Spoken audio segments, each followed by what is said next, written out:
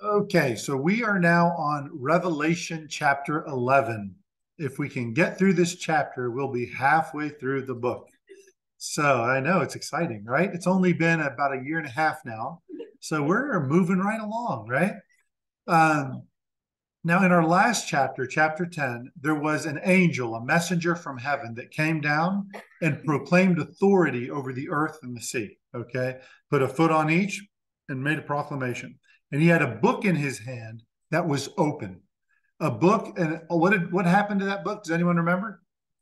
He ate it. John had to eat it, right? So he ate it and it was sweet in his mouth like honey, but it made his stomach bitter because he still had a lot of preaching to do, especially even to those that would reject it, right? So he's going to go back to it before many people and preach the message.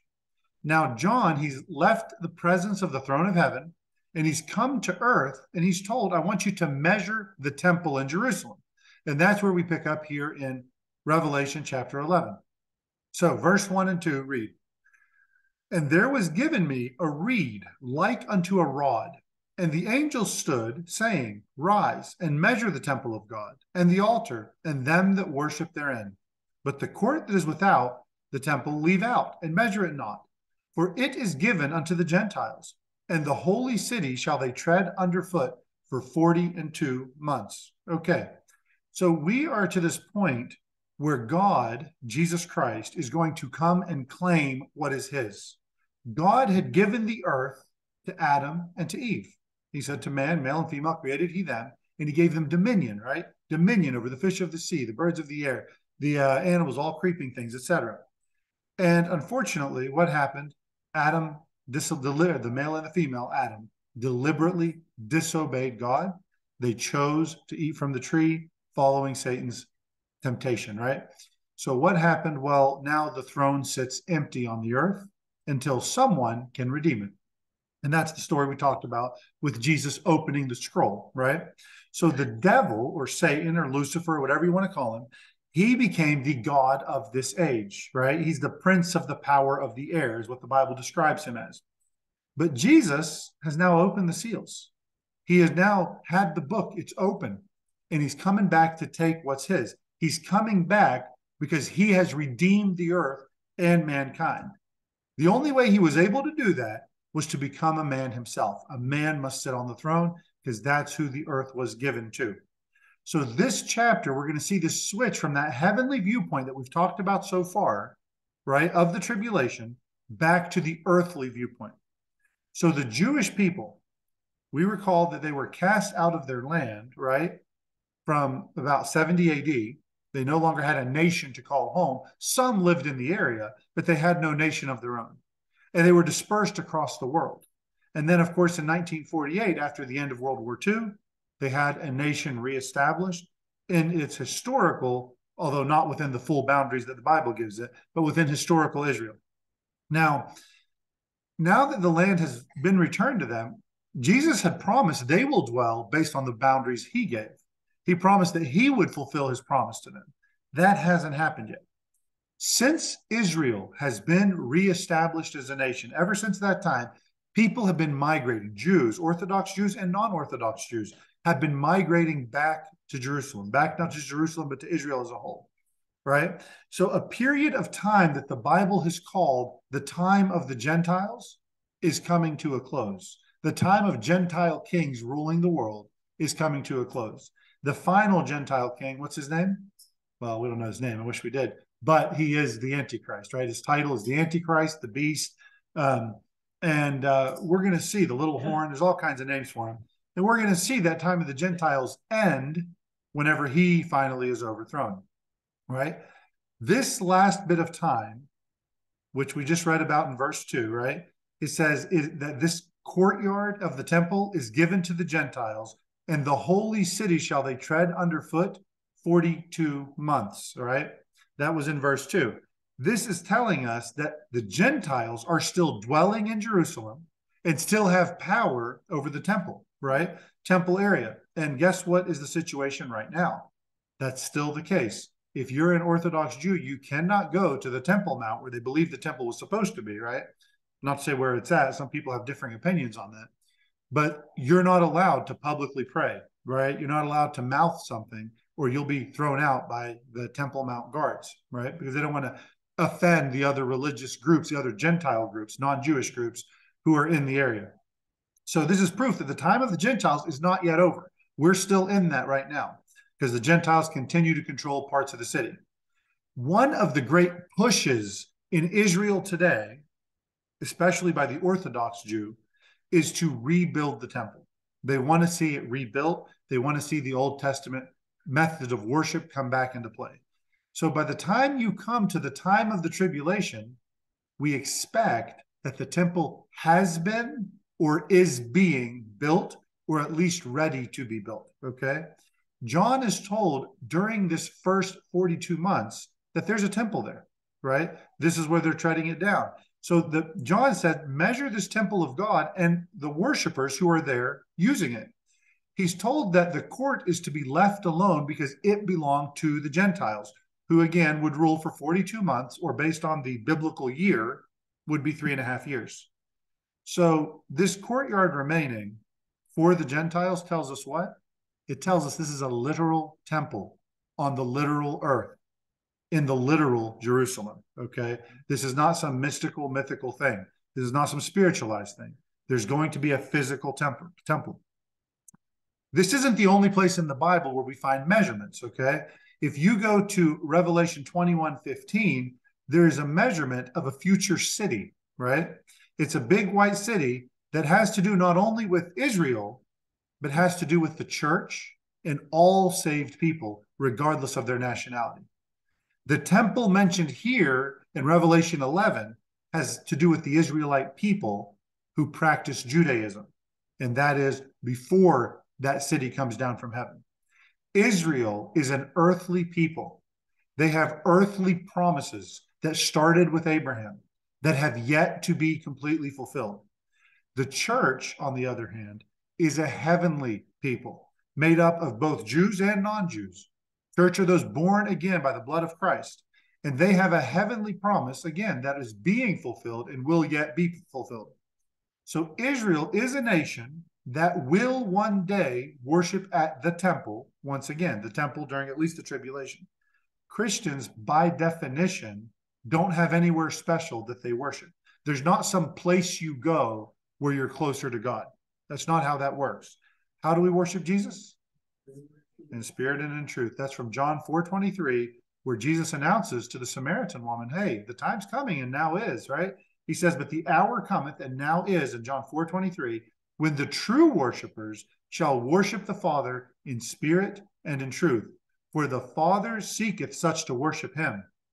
God is a spirit, and they that worship him must worship him in spirit and in truth. And the context is clear. She's saying, do we have to go to Jerusalem? Do we have to go to the temple to worship? He says, no, it's in spirit, right? He can hear you wherever you are. So at some point between now and the Great Tribulation, those last 3.5 years of the tribulation, we're going to see the temple of Israel rebuilt. So if the historians are correct, and the book of Revelation was written after 70 AD, okay, they believe it was written sometime after that, 90 AD, 100, somewhere in that range. That means that John can't be measuring the temple of Herod. The temple of Herod was destroyed. John told us at the end times that the abomination of desolation would occur. The Gospel of John, Jesus was speaking, that the Gospel of Matthew said that at the end times, the abomination of desolation would occur just as Daniel had predicted. Well, Jesus lived after the first abomination of desolation happened. The first abomination of desolation was where a temple was desecrated. The temple of God was desecrated by Antiochus Epiphanes about 200 BC. And he took this statue of Zeus and put it in the Holy of Holies. And that led to the Maccabean revolt. So that seems like, well, wait a minute, we've already seen this. So during Jesus's time, when he talked about the abomination of desolation that Daniel was speaking of, people had thought that was a historical thing because it happened 200 years earlier. But Jesus talked about it, that it was yet to come. So even though there was a previous statue put in to the Holy of Holies, there was yet another one to come. And John keeps talking about it here in the Revelation as something yet future as well, which means that it can't have been in Herod's temple. This is not something that happened in 70 AD. Some people take the view that the whole book of Revelation was fulfilled in 70 AD. That cannot be true. And again, most historians believe the book of Revelation was actually written after 70 AD, which again makes sense.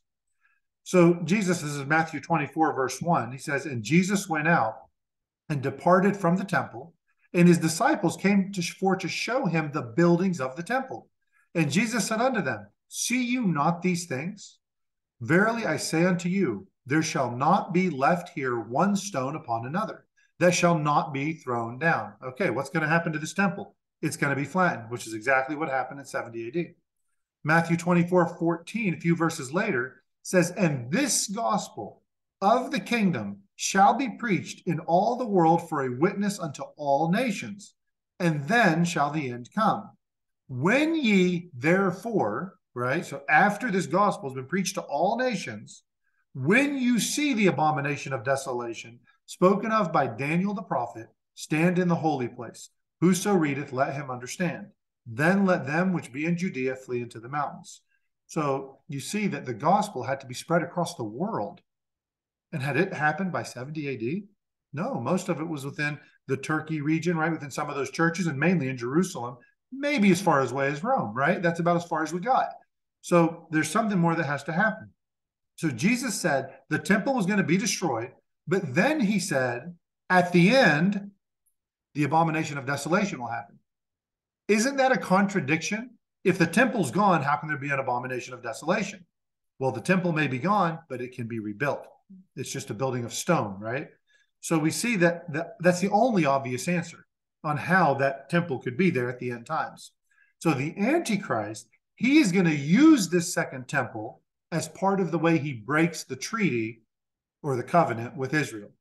So from Daniel chapter 9, verse 26, it says, after 62 weeks shall Messiah be cut off, but not for himself, and the people of the prince that shall come shall destroy the city and the sanctuary. And the end thereof shall be with a flood, and unto the end of the war desolations are determined. So there's going to destroy the sanctuary, there's going to be desolations till the end of the war. And he, the Antichrist, shall confirm the covenant with many for 1 week.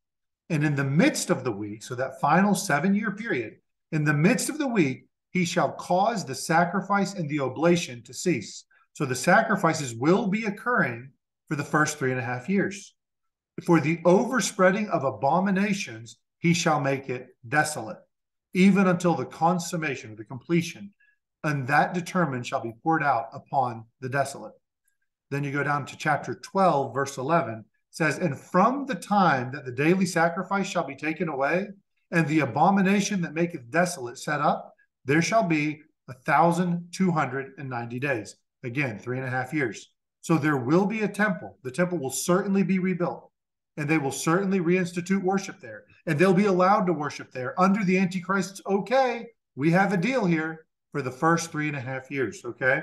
So Paul, the apostle, he expects the Antichrist to rebuild the temple. He expects the Antichrist to utilize the temple after the rapture. So what do we read? 2 Thessalonians chapter 2, verse 1.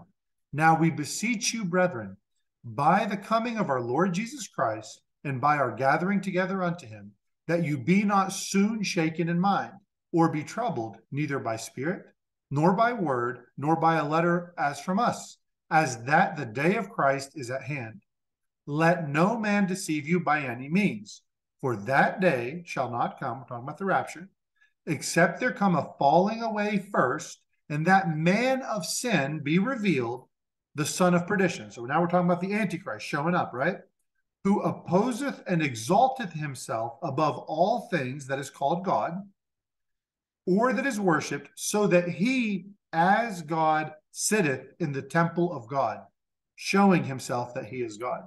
So one of the hallmarks of the Antichrist is he will use the temple of God to institute worship of himself, right? So again, the end times, the Antichrist presence requires a temple to be there. All right.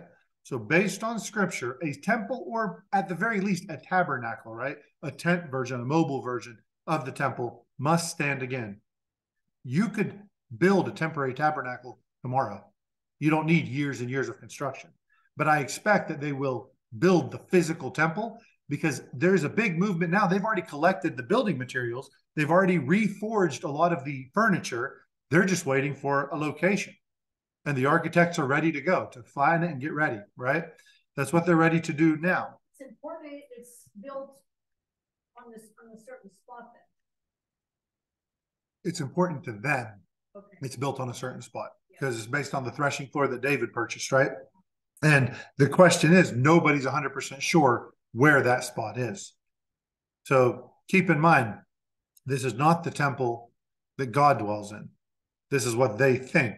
So even if it was in the wrong spot, it doesn't really matter.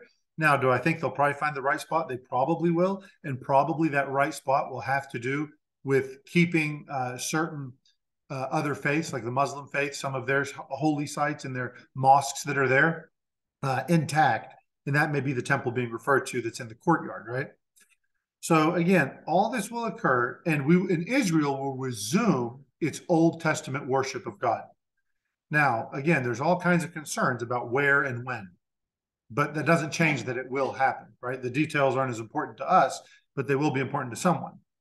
So for a period of time, at least 3.5 years, the Orthodox Jews will be allowed to worship at this site. And that's very different than what they have today.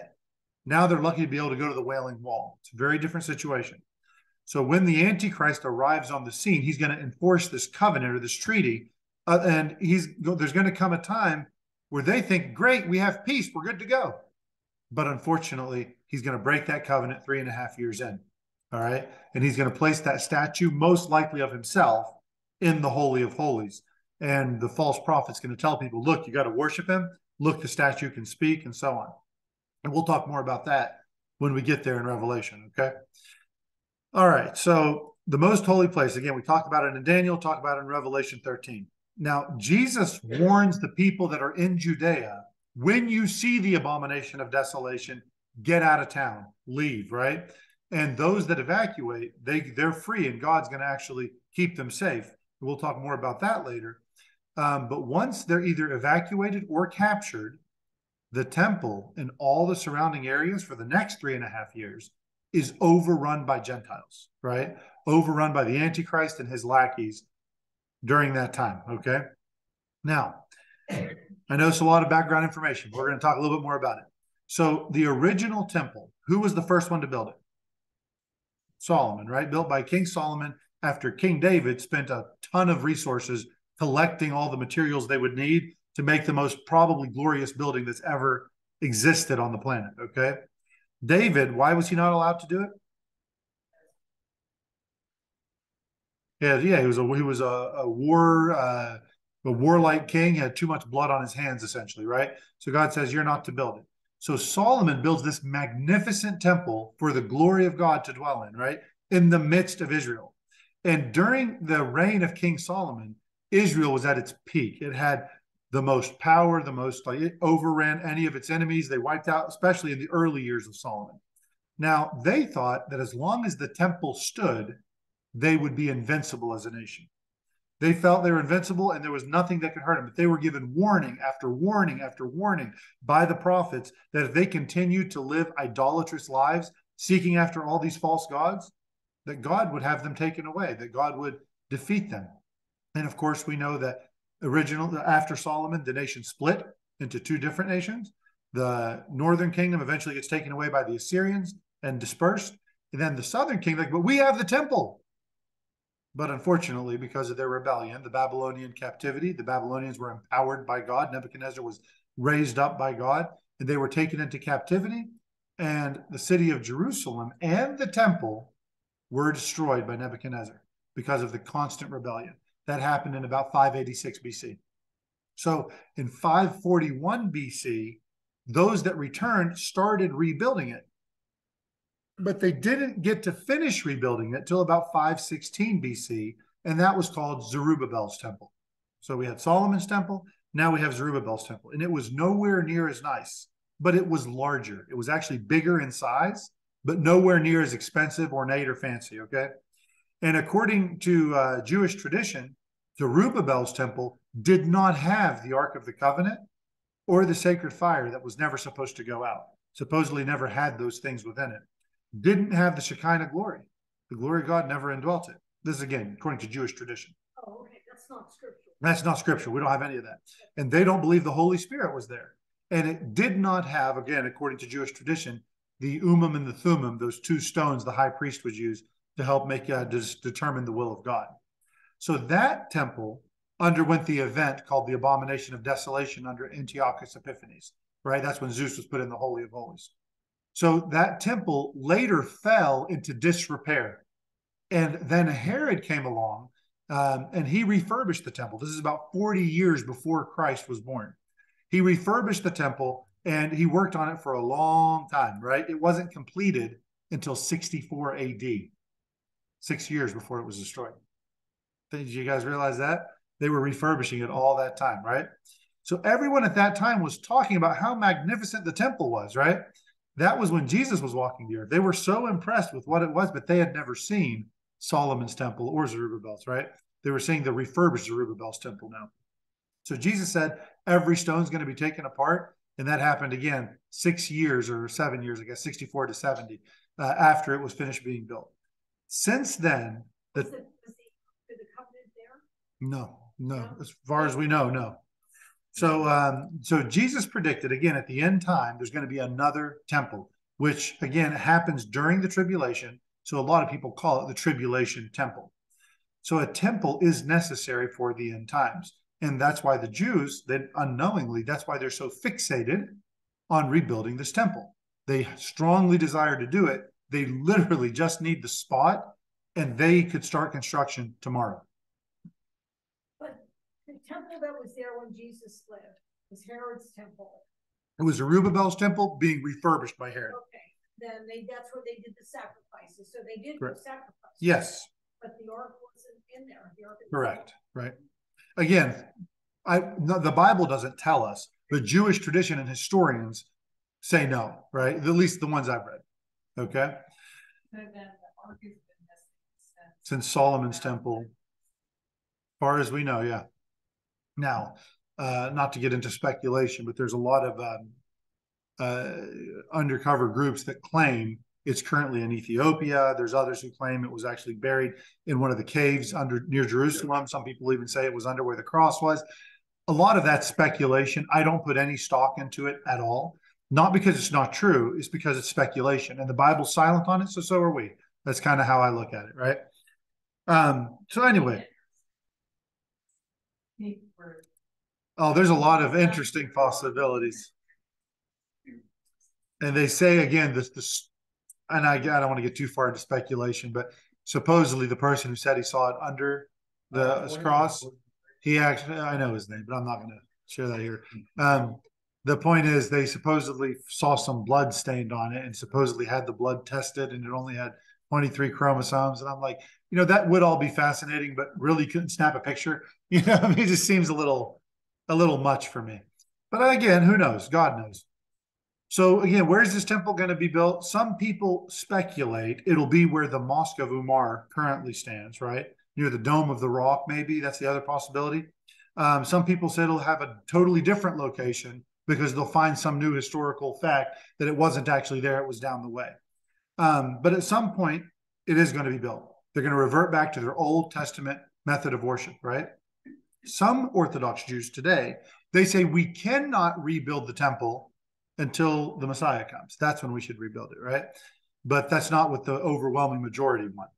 Now, the Antichrist, we talked about before that he doesn't have to be accepted as the Messiah. He may be a total Gentile king, but he may certainly seem like a Messiah because he's coming to proclaim peace and enforce a covenant with Israel when it seems like the whole world is against Israel, which is more and more what it seems like these days, right? But ultimately, he's going to show his true colors whenever he breaks that covenant with them, and they'll later figure out their true Messiah had already come. All right.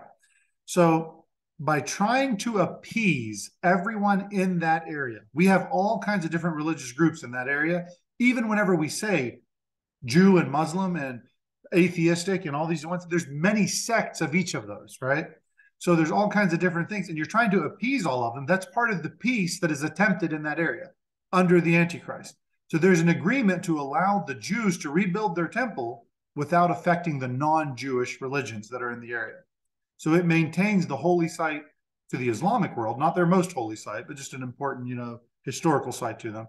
But and it also allows for the replacement of that holy site to the Jewish world. So as you might anticipate, this is not going to last very long, right? And that's why we say that the temple in Jerusalem itself will be trodden underfoot at that time, once the Jews have had this treaty broken and have escaped or were captured.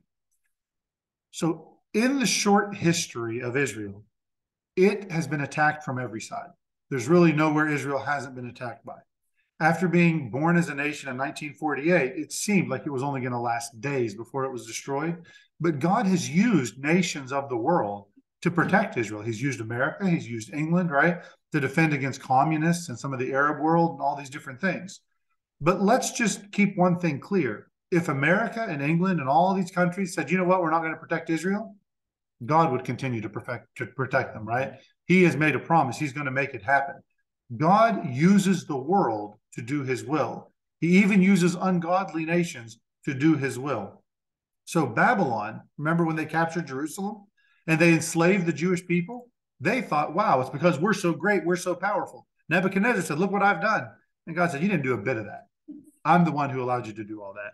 Don't forget who put you in your place. And he reminded him by a 7-year animal retreat, I guess you could call it, where he became a werewolf of types. So God will perform what he has promised. And as Christians, our goal is to see his will done, not to do it for him, right? We take part in what he calls us to take part in. We do what he asks us to do. And we use him as he wishes to use us. We owe him more than we can ever pay back, right? So that brings up the one other question before we move on past this. Should Christians be supporting the rebuilding of the temple in Jerusalem? I believe the answer is no. Okay. Nowhere in the New Testament do you find any command to any of the church to support the rebuilding or the support of the temple or any of the Jewish synagogues or anything like that, right? They did witness to those in the synagogues. They did share the gospel. They shared Jesus Christ, but you don't, when they would collect for the saints, they'd collect for the poor in the church. They wouldn't collect to support the Jewish religious system, right? Jesus made it clear that you would not be going to a temple to worship God. So we're supposed to be worshiping him in spirit and in truth, as we talked about earlier, right? So why would I support a building that I would never use to communicate with God as part of the church? Jesus points out that the temple of God for the church is actually made up of the believers. We find that in Ephesians chapter 2. We're told we're all stones fitly joined together, right? To be a spiritual building to God. Paul tells us that the Holy Spirit does not dwell in a temple made with hands. That's not where he's coming to dwell with us, right? He dwells in our hearts. So the only people who seek to rebuild the temple are those who are still looking for their Messiah. I have found my Messiah. I have found Jesus Christ, right? So the peace made during the tribulation is between Israel and the Antichrist, right? It's described in Daniel 9:27, and it tells us it is a covenant with death and with hell. This peace treaty or peace covenant that he makes with them, right?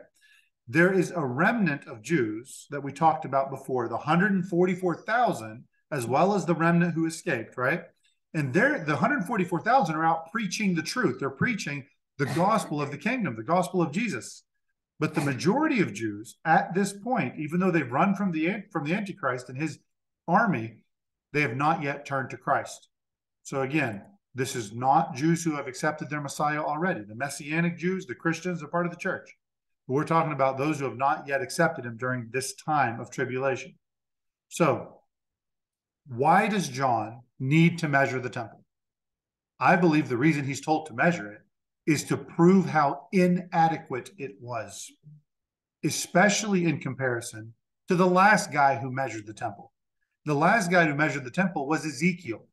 Ezekiel, in Ezekiel chapter 40, he measures a temple and it's massive. All right. That likely represents the temple that's in heaven.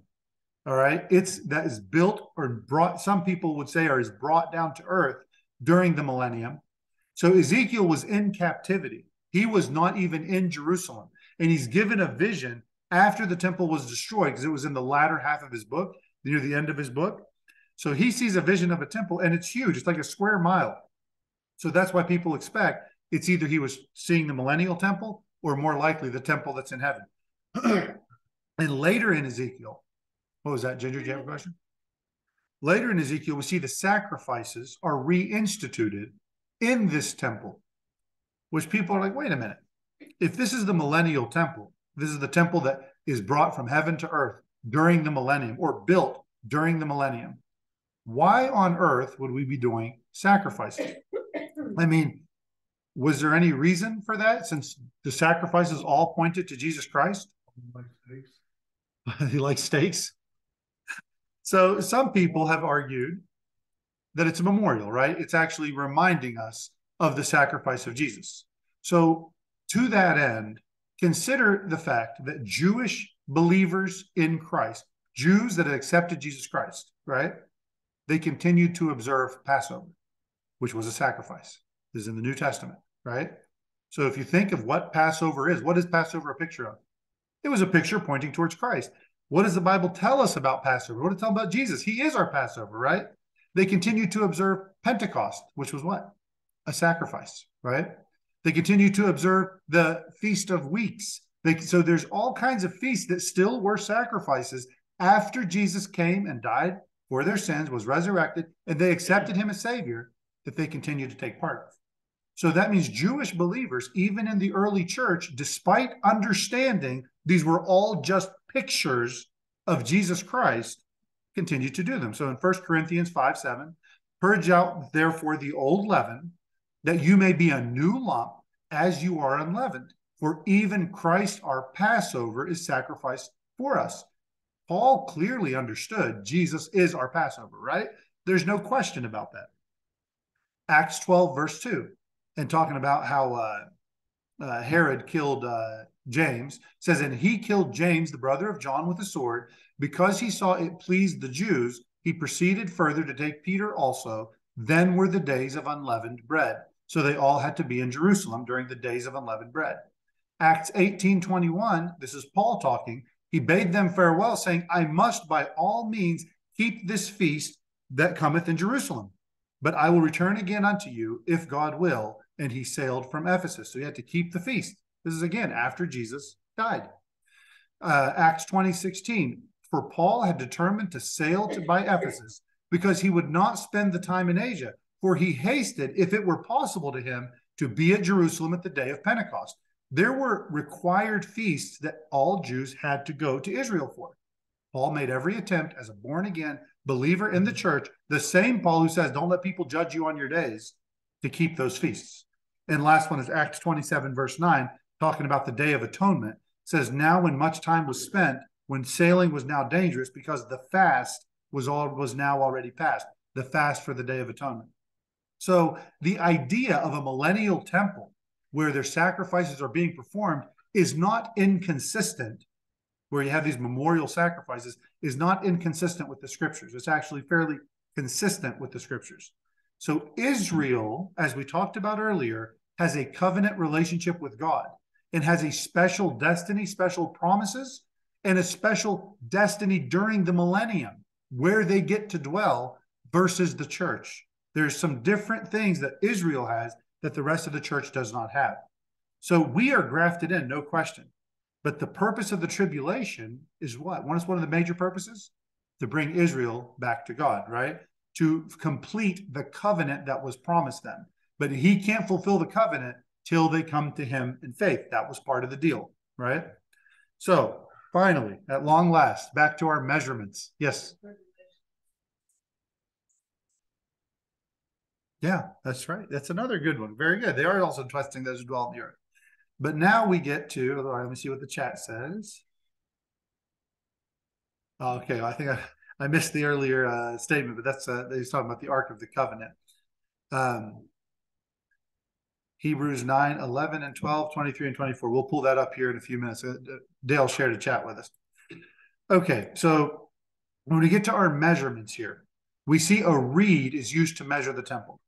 Now, this reed, this idea of a reed used to measure, we're going to find that it's the same reed that's being used, or the same idea of a reed being used to measure the heavenly Jerusalem, the Jerusalem that comes out of heaven, which is mind-bogglingly huge.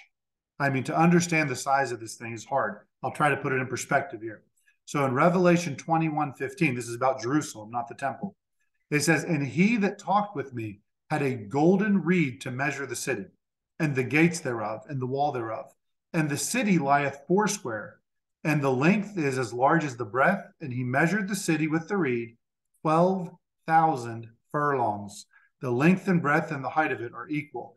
That's a lot of furlongs, right? So 12,000 by 12,000 by 12,000 furlongs, which is equivalent to 1,500 miles by 1,500 miles by 1,500 miles. So the base of this city is 2,250,000 square miles. The New York City, big city, right? Everybody been to New York before? 300 square miles, okay? How about the total land mass of the United States is 3.8 million. The land mass of New Jerusalem is 2.25 million.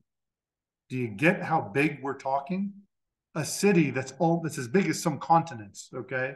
Like consider Australia-ish size, not quite that big, but it's essentially about the same. So this is a massive city, right?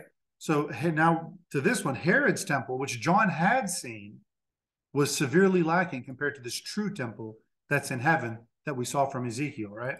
So there is a temple in heaven, by the way. There is definitely a temple in heaven.